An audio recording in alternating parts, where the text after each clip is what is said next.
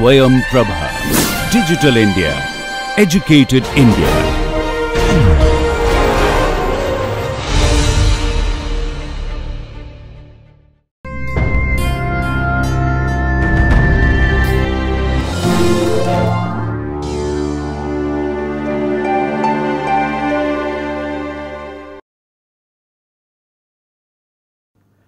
Hello, the best exemplar of metaphysical poetry is of course Donne, who was born in 1572 in the Elizabethan period, continued to live in the early 17th century in both King James I period and also in King Charles I period.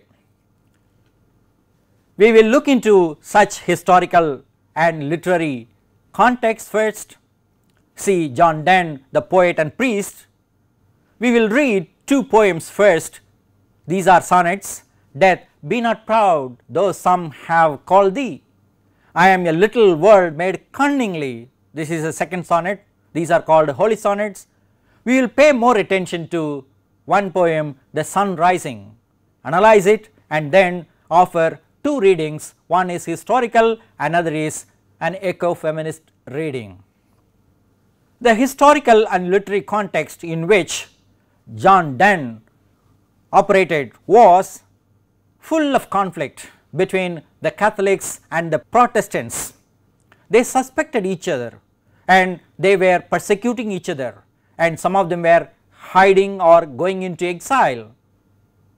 The king's need to pacify both groups and remain in power was something no one would envy. There were of course conversions from one group to another. In the case of Donne, we find him to convert himself from Roman Catholic Church to Anglican Church. He was educated well and he had an aspiration to obtain a government position or become a priest. He had to suffer a lot because he could not get both easily. At this time we find colonial and imperial expansions. Donne also wanted to join these trading companies in America, but he could not succeed. And at this time also we find many of those Elizabethan writers writing different kinds of literary pieces, including dramatic poetry.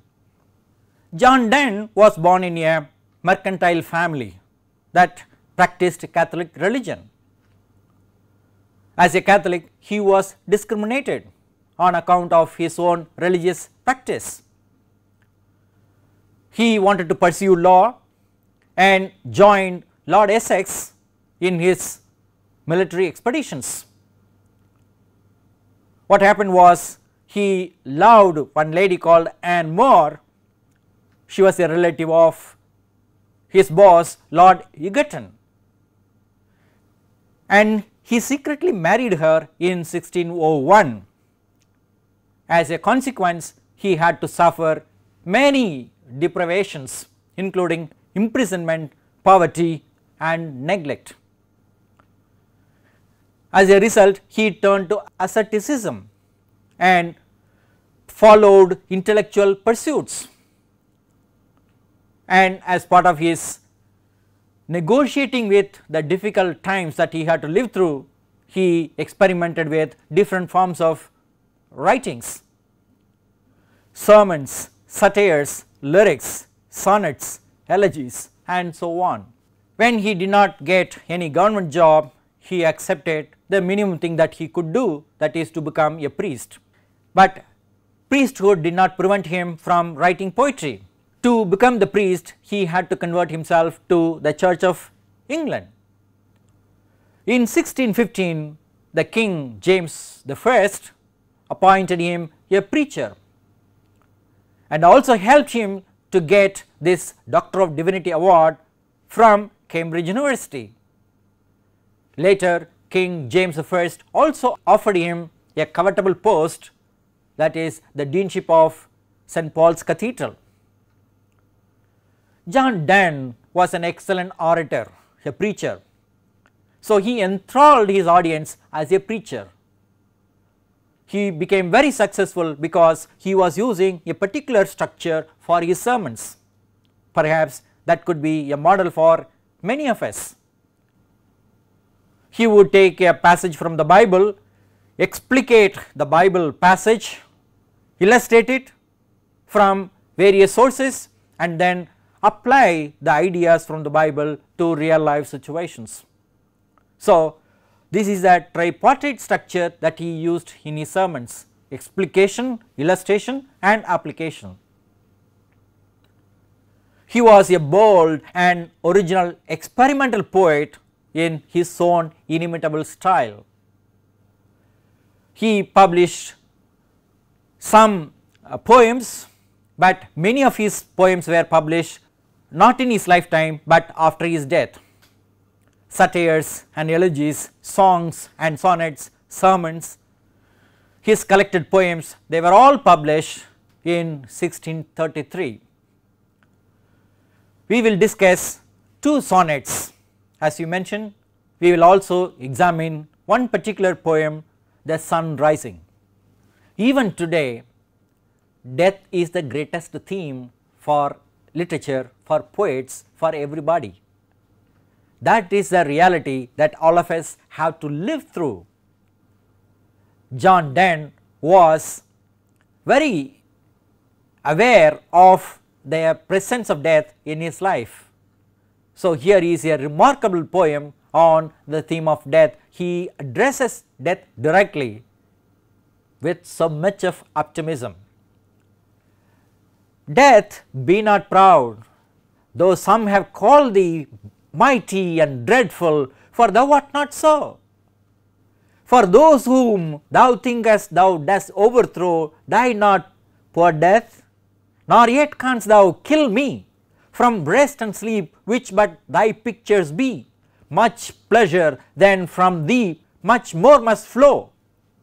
And soonest our best men will thee do go, rest of their bones and souls delivery. Thou art slave to fate, chance, kings and desperate men, and does with poison, war and sickness dwell, and poppy or charms can make us sleep as well.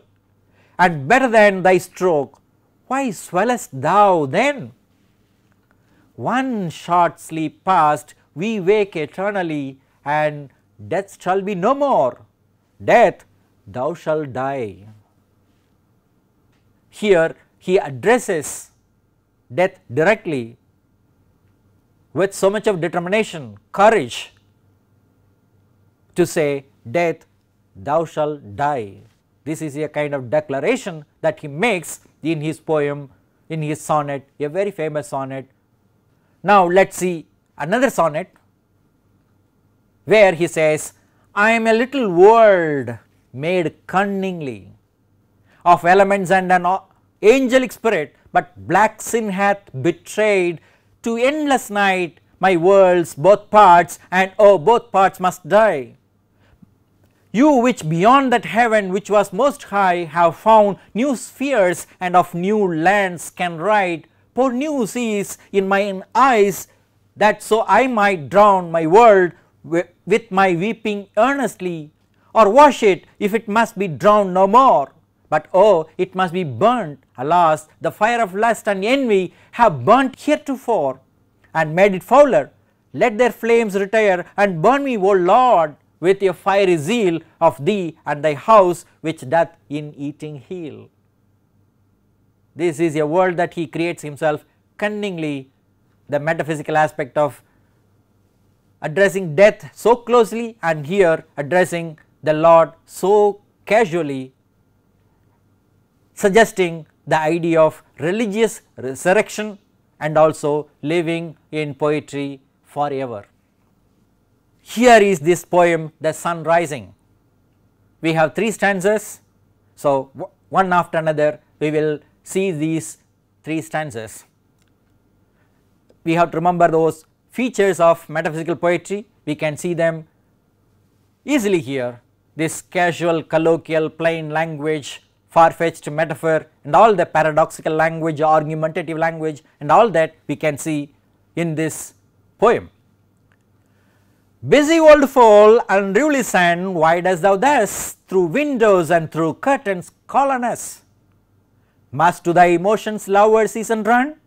Saucy pedantic wretch, go chide late school boys and sour prentices. Go tell court handsmen that the king will ride, call country ants to harvest offices, love all alike noses and nose, nor claim, nor hours, days, months, which are the rags of time. The second stanza. Thy beam so reverend and strong, why shouldst thou think I could eclipse and cloud them with a wink? But that I would not lose her sight so long, if her eyes have not blinded thine. Look, and tomorrow late tell me, whether both the Indias of spice and mine be where thou leftest them, or lie here with me. Ask for those kings whom thou sawest yesterday, and thou shalt hear, all here in one bed lay. The third stanza. She is all states and all princes I, nothing else is. Princes do but play us compared to this. All honour is mimic, all wealth alchemy. Thou son art half as happy as we, in that the world is contracted thus. Thine age ours is, and since thy duties be to warm the world, that's done in warming us. Shine here to us, and thou and everywhere. This bed thy centre is, these walls thy sphere. We have a list of questions for discussion for better understanding of this poem. What is the title of the poem? The sun rising. What does the whole poem deal with? Theme of love. There is an interaction between the poet and the sun. The sun is addressed by the poet directly, the lover is there along with him. How does the poem begin? The poet addresses the sun directly. Busy old fool. How does it progress? The poet piles up images after images to suggest that his world is better than the world visited by the sun. How does it end? He tells the sun to warm up his own bed, and he could find everything here itself. What linguistic and rhetorical strategies does the poet employ to achieve his effect on the reader? Of course, the features that we have identified: colloquial language, metaphorical images, paradoxical images or language, familiarity with the sun, everything he brings them together here. What is the tone of the poem? Conversational tone, of course. Love, sun, world and reader all are brought together. There is a world that we can see, there is a stage on which the world of love is brought before us. We have one question for which we do not have an answer. Why is the woman silent? One thing that we can say is, this is a poem written by a man, so the woman does not have some voice, we can say. At the same time, we have to think about the colonial context, the imperial context in which Donne was writing. Britishers were expanding themselves, they were conquering every other land that was possible for them. So, conquering the earth has something to do with the woman as well. Colonizing, conquering the earth is part of this silencing one huge voice of women. If we follow our oppositional strategy of looking at the thematic contrast in the poem, we can see love and God, time, destiny, man, sun, that is nature and humanity or culture, the individual and the state, east and west. Remember, Donne mentions Indias of spice and mine, empire and colony, that is Britain and rest of the areas, man and woman. Of course, the woman is there, though silent. We also have the background context of Protestant and Catholic. Most importantly, we have this interplay between science and religion. We have to always remember that John Donne was interested in science. He was a priest, he was interested in government, he was interested in ordinary way of life. He loved a woman with all his heart and married her secretly against the wishes of his own boss and suffered enormously. He was interested in the various kinds of conceptions of the earth, geocentric universe, heliocentric universe. He was interested in, and he was also exploring the theocentric universe, that is, God made the whole world. But we notice something very interesting. Eurocentric world, we can say, we can play with, as Donne does, EURO, Euro, European world, ERO from eros, European imperial, and eros, Eurocentric, we can notice within this poem.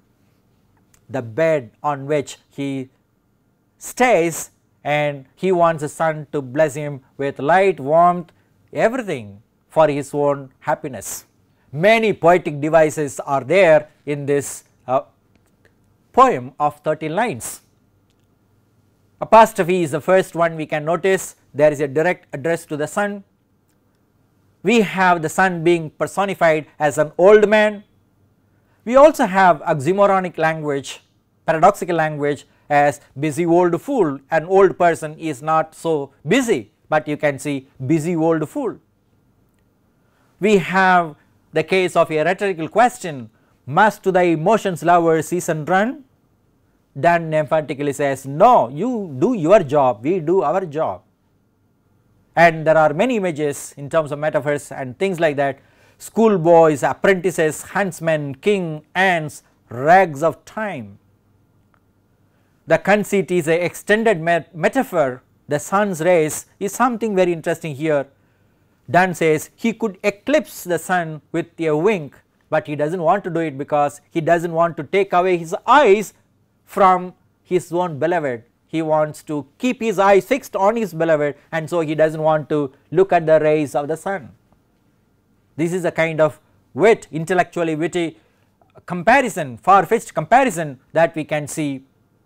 Also we notice hyperbole when it comes to comparing his own love with the Indias of spice and mine. Nothing in the world is so precious as his own love. On the one hand we can see materialistic love expanding the world, conquering the world, bringing all wealth to England. On the other hand, Donne stays in London and he considered his own love to be the greatest wealth on the earth.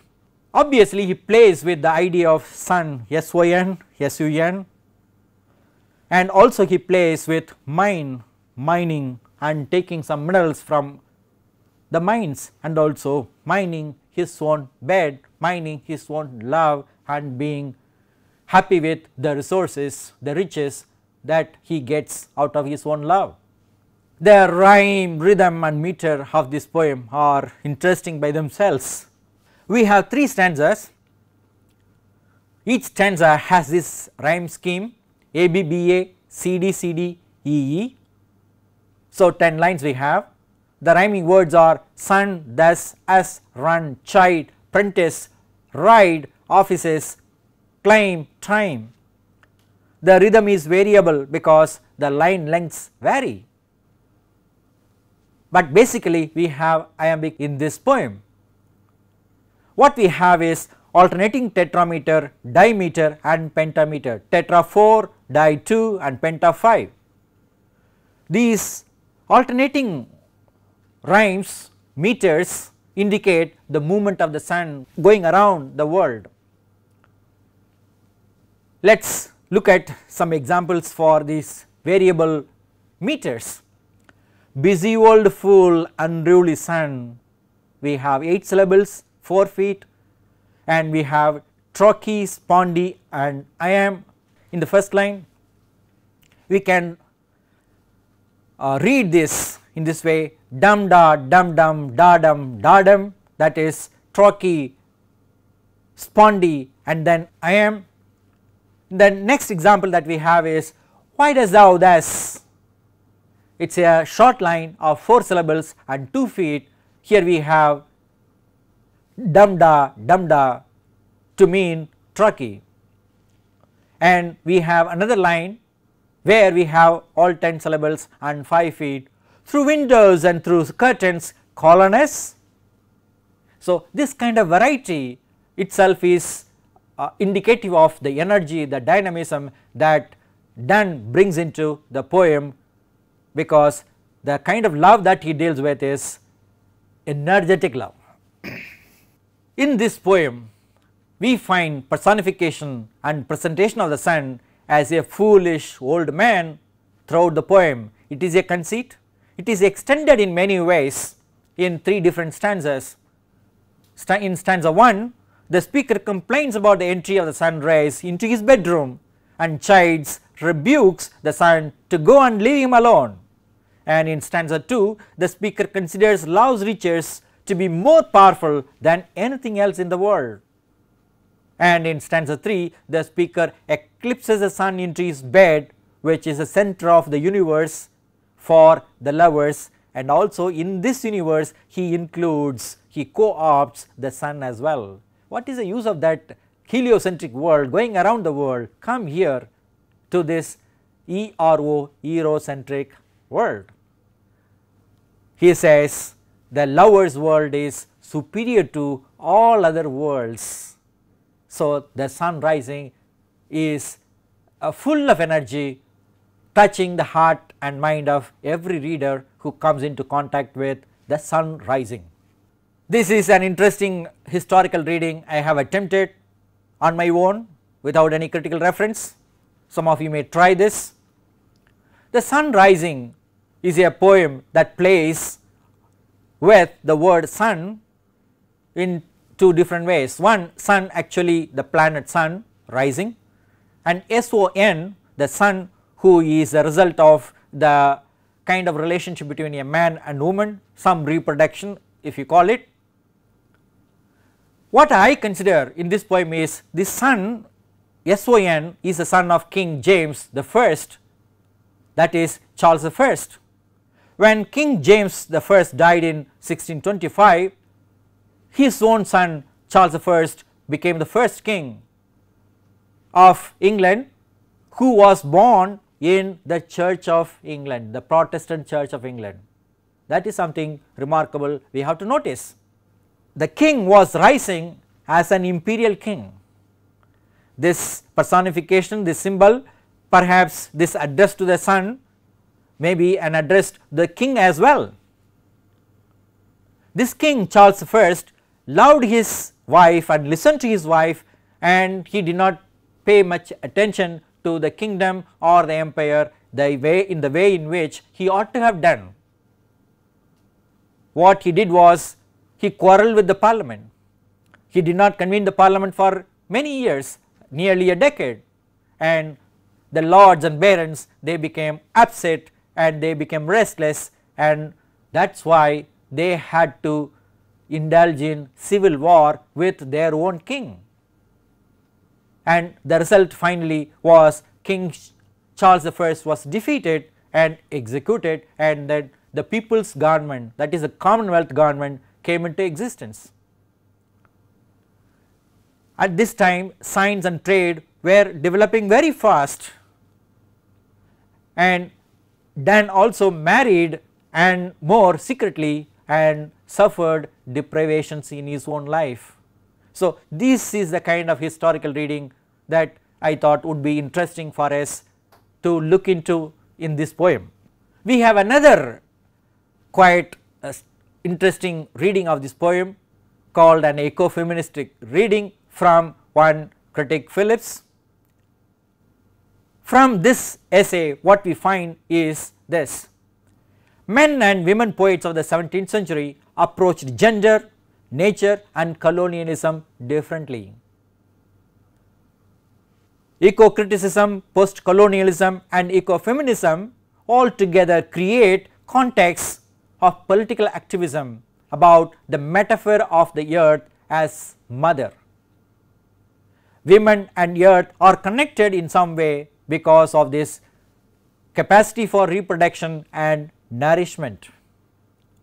John Donne, the poet and priest, was keenly interested in the Virginia Company, which explored enjoyed and exploited both land and women in America, in that colony called Virginia.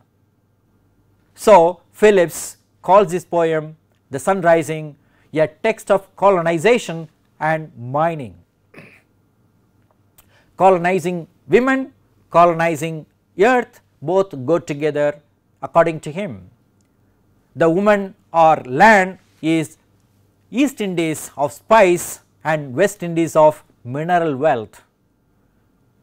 By paying close attention to this poem with historical details, Phillips offers this eco-feminist reading which you could appreciate. Now, to sum up, John Donne, the 17th century poet, priest, has written a number of poems, and we have chosen 2 sonnets and 1 song or 1 poem in general for our study in this lecture. We refer to Death be not proud, though some have called thee. We also read I am a little world made cunningly. These 2 poems, sonnets, are at the back of my mind when we read any kind of poem with some kind of metaphysical strain. Particularly Emily Dickinson will come to us when we read this poem, I am a little world made cunningly.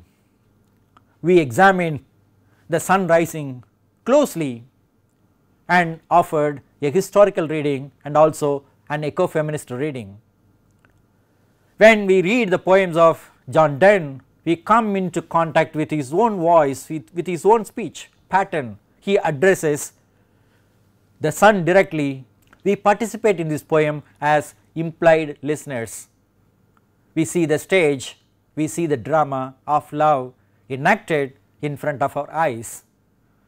Some references will help you to understand John Donne and this particular poem much more. If you are interested in exploring the eco-feministic dimension a little more, perhaps you could refer to this article by B. Phillips. This is called The Rape of Mother Earth in 17th Century English Poetry and Eco-Feminist Interpretation. Thank you.